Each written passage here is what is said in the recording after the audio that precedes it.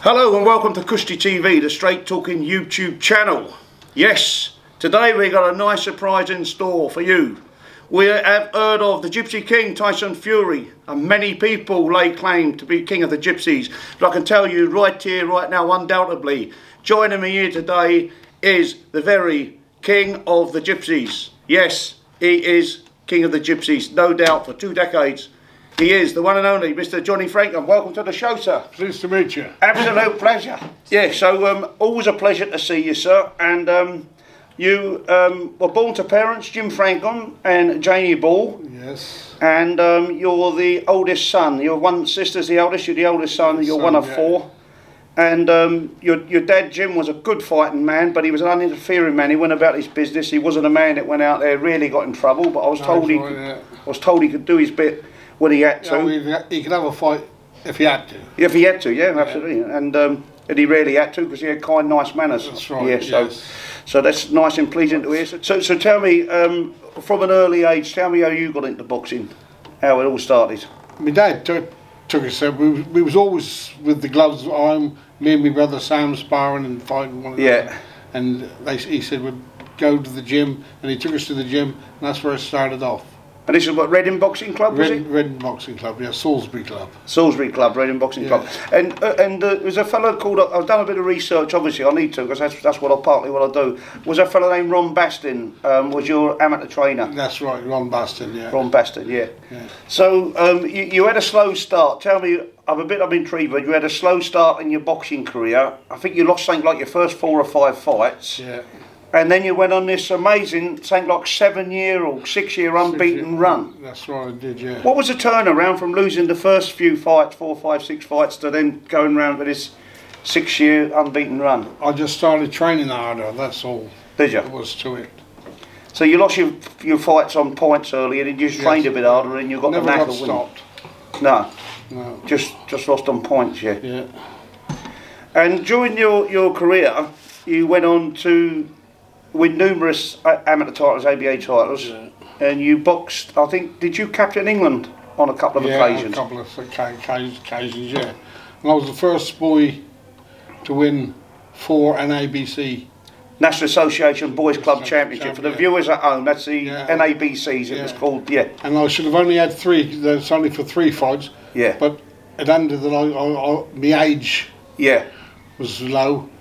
And I went on to the 4th one. For the 4th one, and you're the only fighter to date to win 4 NABC championships. Yeah. So I think what happened there was a catchment of age, because then it sort of got outlawed. You could only win it 3 times at a certain age. Yeah. So you had that catchment where you could enter it 4 and you won it 4. Yeah, and the captain England, for anybody, is good. But the good thing about boxing, you've faced a lot of discrimination, lots of gypsies have over the years, but with boxing, it's fair to be said, it was an opportunity given to the rough, tough, needy and underprivileged. So there's no barriers put up there. You're captain of England from a gypsy background, and that's very pleasing from any background, but you must be very proud of that. How many times did you captain England? Oh, only 2 couple of 3 times. Well, that's good enough. I mean, once wouldn't be too bad, would it? Yeah, well done. So after a glittering boxing career, you met the love of your life, your wife Gertie, and you turned professional and married. You set about building a family. Yeah. And you turned professional in 1970, you made your debut. That's right. And the career was going swimmingly well. As you're a great amateur, great things were expected of you. And you were winning your fights, you become the British Southern Area champion. Yeah. And but then you had this you had this wild side to you where you loved to drink, a smoke and a gamble. I never stopped drinking and I never stopped smoking.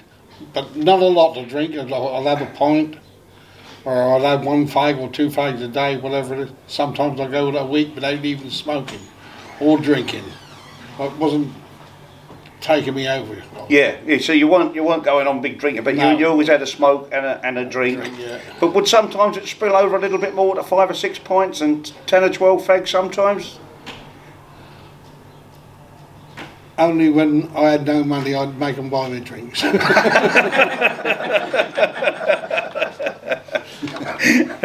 Well, that sounds a decent idea. Let me bear that one in mind. So with the lack of training, it's widely known, without being disrespectful, it was widely known that you weren't the hardest trainer out there. Is that correct? No, I wasn't a real hard trainer, but I done me a bit of running, which should have been 3 mile, 5 mile. Yeah, was the main part of it. So a 5 mile become a mile. Yeah. I was once told a story. Your dad dropped you off at a certain point, and he went in his motor. He said, "I'll see you 4 miles later," and you took a shortcut across the field. Is that true? That's right. Yeah. Yeah, well there you go. So in the nicest way, you weren't the hardest trainer in the world. No, so a few defeats come along in your professional career at this time. You lost to Pat McCann, was a big awkward tall southpaw. Yeah. You lost a couple of other fights, and it was looking like all that hype that was predicted was going to fall to the wayside. But a title chance come, John Conti became the world champion, and the British title then was vacated. The brilliant Chris Finnegan became the challenger for the vacated title, but there was a fight off, an eliminator, with a fella called Phil Matthews, who was offered the title eliminator to face Chris Finnegan, a formidable task in itself, Olympic gold medalist, a great fighter, we all knew that. But many people were avoiding Phil Matthews like the plague. He had a wicked, devastating punch, yeah. And people were avoiding him, but you bravely took him on, because you're a fighting man, that's what you do. You took him on in Mayfair, in the West End of London. And tell us, during my research, he hit you so hard in the first round, apparently you went all around the ring. Explain what happened, is that true? Twice. Yeah, twice. But he did hit me and knock me down. I fell flat on my face. Yeah. But I did get up at the time, and I did outbox him, outpunch him, and won the fight. And then so that then takes us on to your title fight with Chris Finnegan, and you were standing in a Gypsy camp. You're from Reading, Berkshire, but you were standing at a Gypsy camp in West London, just west of London, a place called Hampton, yeah. Bishop's Grove. That's and one of your mates was banging you early in the morning, making sure you're doing your road work. Got you ready for the 15 3-minute rounds. So for the viewers at home, 15 3-minute rounds in them days, you had to endure. So you're an hour in the ring, but including your rest, you're in there 1 hour fighting. So a long time, and you have to be right on key. So a bloke by the name of Mark Hilden was giving you a knock up early in the morning, getting you ready. And you went on to have this British title fight at the Royal Albert Hall, which became Fight of the Year. It was an absolute thriller. Tell us the feeling after all the hard work you've endured, starting from a little boy, when Harry Gibbs went and raised your hand to be the British light heavyweight champion. Well, it's the best thing I ever had done to me, really. Yeah. But I did fight well, and I did beat him. It wasn't a bad fight, it was a real good fight. And we punched each other to death, really. The greatest thing ever happened to me, wasn't it? Fighting for a title and winning it. And yeah. It was a close fight, and the second fight I think was even closer. Yeah. But I did beat him, and that was it. So you now lay claim that Britain, the Gypsy, English Romany Gypsies had a British champion. And let me get this right at home. British champions of the day are serious fighters. They don't give them away. But with the one weight division, they were much harder to win. With all due respect, they were much harder to win. And what come with it was celebrity status. That's right. You've done things like open up shops and turned up at fights and things like this. Yeah. You got real celebrity status. Almost, you could almost get an accolade that a world champion could get of today. That's the sort of celebrity status you got. Was that correct? Well, I used to go and open up shops and clubs and bits and pieces. How did that feel? Was that a bit? Well, it was nice to go in front of people like announcing my name and all this and that. And he's opening the gym and opening the shop or whatever. Lovely, yeah. I bet it was time of your life. So just to touch on how good Chris Finnegan was, the man that you lifted the title from. You was number 5 in the world. Yeah, at your best. And again, I don't want to keep going on about it, but for the viewer at home, there was no 4 weights. Well, there was one champion for 1 weight. So there was no, like, potentially 5 titles of WBA, WBC, WBO, and so on, yeah? So IBF. So there was 1 title for 1 weight. And Chris Finnegan fought the greatest light heavyweight ever, Bob Foster. Nobody could beat him, and that was a great fight, won 14 rounds. Fight of the year again. And Bob Foster had to go up and fight Muhammad Ali, because nobody could touch him at light heavy, and I think he put a good account of himself for about 9 rounds. So I'm not putting you and Chris up with Muhammad Ali, but you're not a million miles away when people are mixing it. The people are mixing it with. That's how good a champions they were. Touch me, they were sort of knocking around the door of Muhammad Ali. Talking about the great man Muhammad Ali. Now, it must have been. Now we've got to wait for this at home because this is a bit special. You went on tour, boxing exhibitions all around England and Europe with Muhammad Ali. Yeah. What sort of person was he? The nicest person I've ever met in my life. Really? He called me the Gypsy boy. Really, did he? Yeah. Yeah. I beat the Gypsy boy tonight. He let me do what I wanted to do. He was a lovely man. He was, yeah. And on one of the fights, I don't know if it was in England or abroad, but on your tour, on an exhibition fight, we got this. Have a look at this fantastic picture. It's the great man Ali on the floor, not you. So Ali was such a character. We don't know if you've chinned him good, clean and square, or he's maybe gone on the floor. But he looked hurt, didn't he? He looked. He looked good. So they were great times, and yeah. When you say he got the name of the greatest, he was a great person. Greatest, yeah. And that's, I mean, that's nice to hear because that's a picture people drew up of him. I'm going to make one comparison here because there's many comparisons. King of the Gypsy sitting right beside me, the Gypsy King.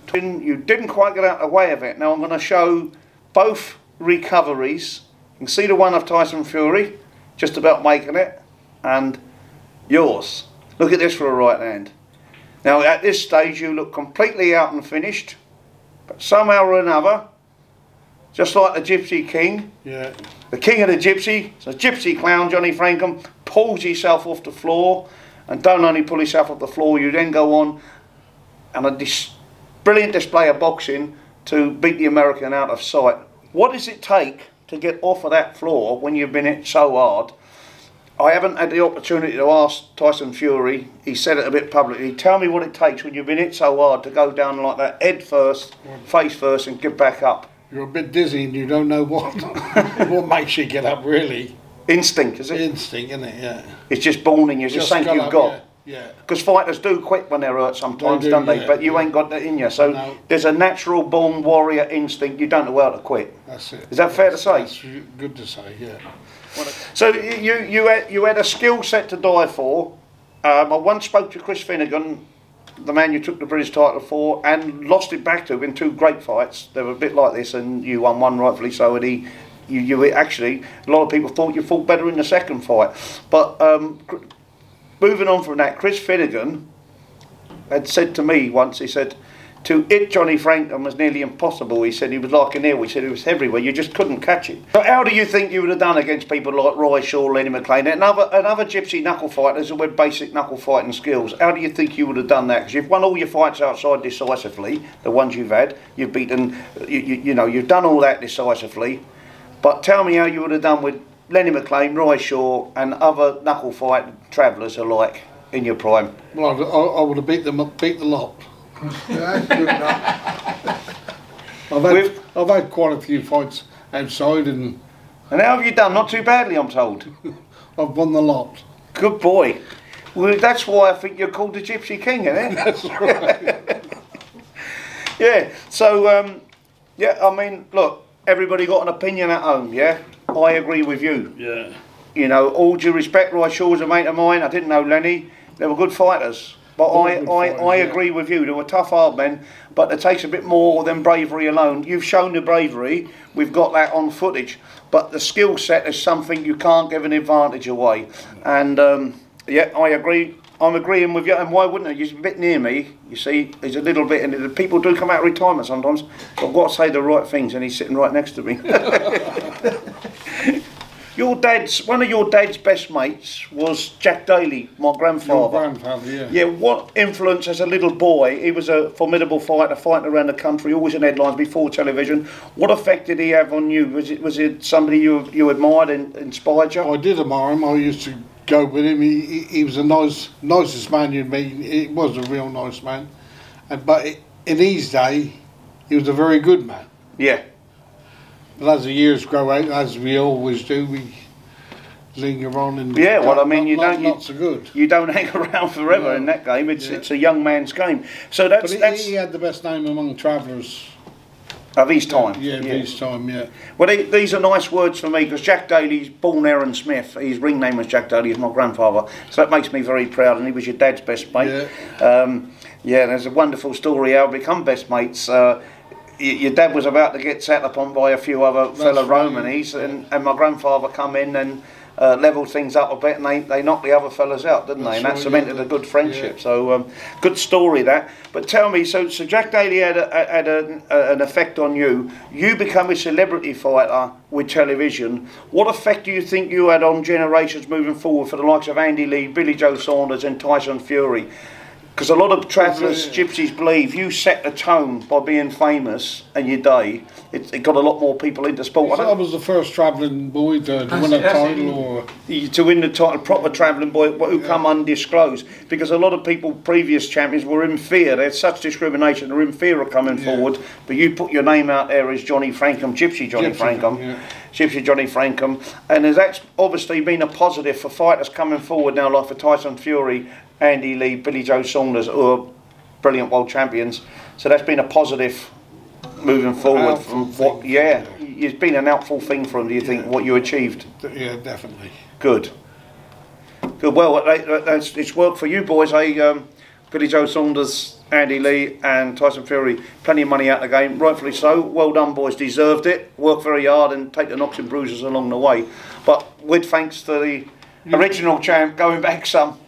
Tell me something, you met the greatest Muhammad Ali, you boxed him in an exhibition, you went on tour, you loved him as a brilliant person. He is one of the all-time greatest fighters ever, arguably. Now there's a modern great by the name of Tyson Fury, yes. And now I'd like to have been present. We got King of the Gypsies going back and the Gypsy King present. You've been out with him on a few occasions. Tell me, what is he like as a person, Tyson Fury? He's a very nice person, talk to you. Real nice man. He's a nice man. So you and Tyson Fury don't even talk boxing? Not really, no. No, but a nice man. Yeah.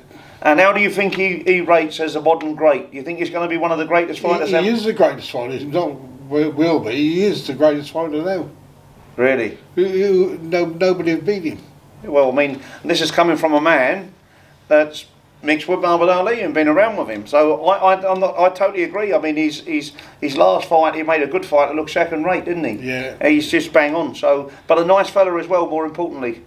Yeah, very nice fella. Oh well, there you go. You can't ask any more than that. No. So he's raising the Gypsy flag quite well, then, hasn't he? He's got it right up there and out there. Yeah.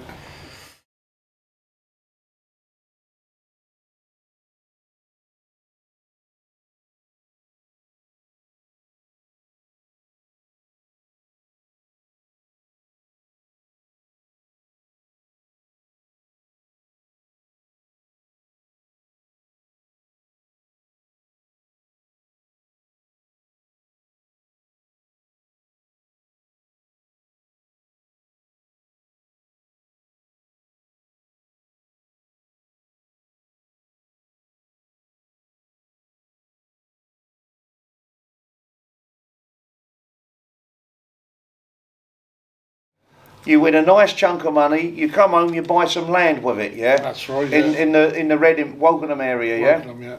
And then some 3 decades or so moves on, 30 years or so moves on, and a property developer phones you and says, right, we want to develop your land for an housing estate. That's right. Yeah. So now suddenly, all the gambling, the ups and downs, and the roller coaster ride, you've now got lots of money, yeah.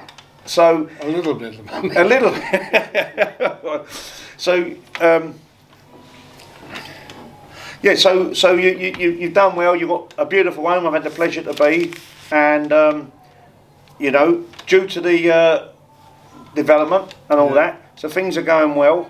And sadly, a couple of years ago, you lost your beautiful wife. You're obviously broken-hearted, down on one knee, but the champion you are. You're a warrior, you pick yourself up, you move on with life as you have to. Got to, yeah. Yeah, and you're happy running your sort of small to medium factory estate, you rent your units out and that keeps you going on a daily basis. That's right, that's correct, yeah. And things are all happy and hunky-dory there. Yeah. But tell me, the family Frankham boxing championship is not, you know, the champion, and it's not completely gone yet, is it? We've got a great opportunity right in front of us, in that of your grandson. He could easily replicate you as a British champion, Charles Boom Boom Frankham. Yeah. And I watched him fight last time, albeit on telly. I couldn't make the fight live. I thought he boxed superbly well against a good opponent. Things are looking good. Tell us about Charles. What do you think? Where's he going at? I think he'll go the distance. Any fighter that's same as him, like, but he is really a real good fighter. He's champion now of some sort, isn't he? He's been twice European amateur champion, and he's now unbeaten as a pro. Yeah. And he's looking really good. To me, I think he could go all the way, but he's got reminiscence of your style. He's very hard to hit, isn't he? Yeah, very hard to hit. And I think he's a very good boy. He is a real good fighter. And he's a good grandson, more importantly, isn't he? Very good grandson. Ah, well, that's what we need to hear, right? Only hits him twice a day. So, champ, before we sign off, what message we got out there for the fans? What message we got out there for the young boxers wannabe and the fans? What we're going to say to them? You can say what you like to some of them, they don't take notice. Well, you're talking to a fighter, getting him to listen to another thing. Box clever and keep watching Cushy TV. Ah, well, there you go. That's not a bad little sign off from me from the champ. Now, me and the champ's going to have, actually, look, I've got a gin and tonic. He's got a vodka and tonic. We're going to have a vodka and tonic, and we're going to have, I think we'll follow it with a light and bitter in a minute, won't we? Yeah. And a bowl of jelly deals, yeah? So remember, you youngsters out there, right? The jelly deals keep you strong. Yes, they do. Well, thanks for tuning in. Great lover of eels. A great lover of jelly deals. And light and bitter. And vodka and tonic. Cheers. Thanks for tuning in. Next time. King of the Gypsies, Johnny Frankham.